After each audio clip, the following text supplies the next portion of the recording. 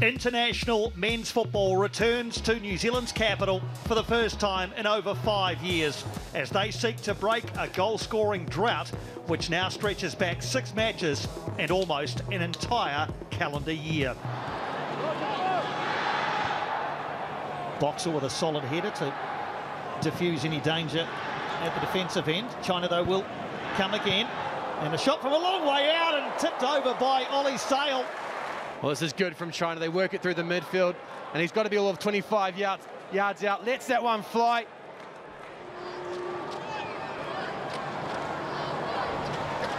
Tries the little 1-2 with his old mate Callum McCowan, which doesn't come off. And now, again, perhaps a chance for China to break. Here's a good opportunity, and another good save by Sale. Still there for China, but getting back and hacking it away, Tim Payne. Finding Cheng Pu, who then rolls the ball into Roulette. And he gets it on the volleys. It just sets up, and Ollie Sale does wonderfully well. Here's Michael Boxall. Just. Now Tim Payne. Crisp, slick passes. Rojas. He's closely watched. Gets it back to Bell. Tight areas to work in for New Zealand. And the shot comes from this time, and that one is on target from Marko Stamenic. And Jan Yunning having to make a save for the first time. Well, it didn't trouble him, but it was a much more promising phase of play from New Zealand. Something tangible to show from the end of it. Alex Greve, just see there how much of a tear area is. Doesn't let defenders rest for a moment.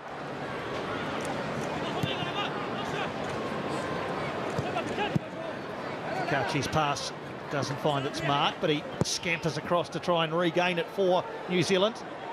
Here's Marko Stamenic again. Thought about a shot, then thought better of it. Really tight areas here. Rojas might be able to unlock something.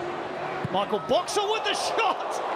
Well, that would have been the most unlikely of sources for a drought-breaking goal. He's never scored for New Zealand, Michael Boxall, in 41 internationals. He probably hasn't come closer. New Zealand's possessional advantage growing by the minute. Here they come again to New Zealand.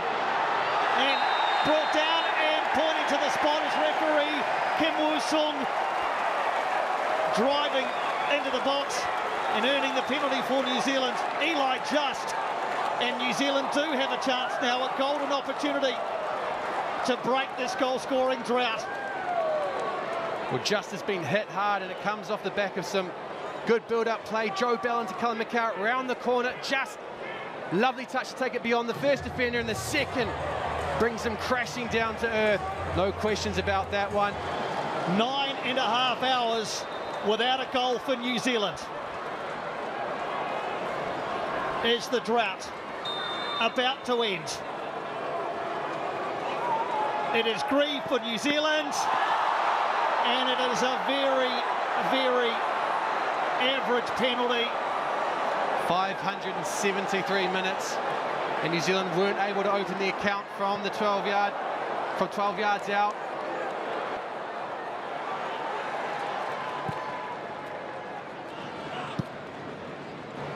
Back it comes through Marko Stamenic, who's fouled. So another set-piece situation for New Zealand as we head into the final 5 minutes of regulation time in this first half. Wu Lei just putting himself about a bit. Wry smile in the direction of Libby Kakachi. What can Rojas unlock here? The delivery's good, and it's an own goal! Well, wouldn't you know it, that off the back of a goal-scoring drought, the drought is broken by an opposition player. They're almost embarrassed, but I'm sure this has come off Zhu Chen-ji, as Marco Rojas's delivery was key and caused uncertainty, and Zhu Chen-ji, I'm sure, has headed this beyond his own goalkeeper. Half-time here in Wellington. New Zealand 1, China PR 0. We'll make those changes now. Matt Garbutt into the action, grew up on the Kapiti Coast, not far from here. Had a season with Waterside Karori before joining the Ole Academy and attended Wellington College. And Callan Elliott into the action as well, 4 seasons at the Wellington Phoenix. So both familiar with this part of the country. Turn around. Callum, you can see a new spine of this All Whites team and the substitutes, Lewis, Garbutt and Mata. Not just happy to win this game 1-0, want to make it emphatic. Here is Lewis. It's a lucky rebound, and they carry on. Bell helps it forward. Good run and shot and goal! And New Zealand have found a goal after all of this time. And who else but the man who was determined to do so, Matthew Garbutt. Patient play from Clayton Lewis and Joe Bell. They find Matt Garbutt, chests that one down. He was determined, he was hyper-focused. Disappointed not to be starting the match. But he has closed this one out for the All Whites. 600-odd minutes ago, he scored against the Solomon Islands, and he is now the first player in a white shirt to score for the All Whites. Welcome home, Matt Garbutt.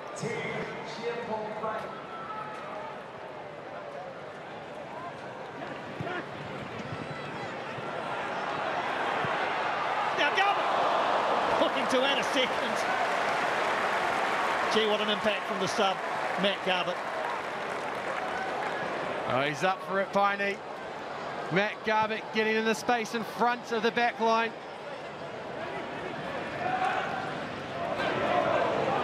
I'm sure he'll be keen as part of the Goalkeepers Union to see 2 clean sheets kept back to back. Indeed. Still got a bit of work to do before that is achieved. Just trying to come again. Wu Lei on the edge. Can't get the ball out from under his feet. Bardun gets it across. And arriving at the near post was Wu Lei.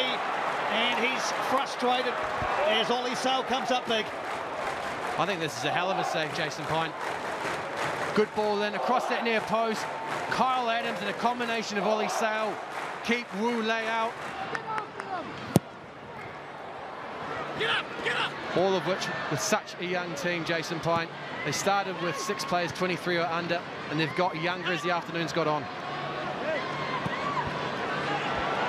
Last opportunity perhaps for China as Lin Liangming brings it forward. Plenty forward for the Chinese. Back across the 6-yard box and headed in. Bardun has scored for China. They have a consolation. Well, no celebrating from Bardun. It is a wonderful header, worthy of some fireworks. Good ball stood up across the All Whites 18-yard box. It's in front of the back line, and it's a great late run.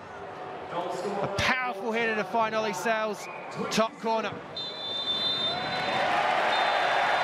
The All Whites emerge from a goalless drought and for the first time in a year savour the taste of victory.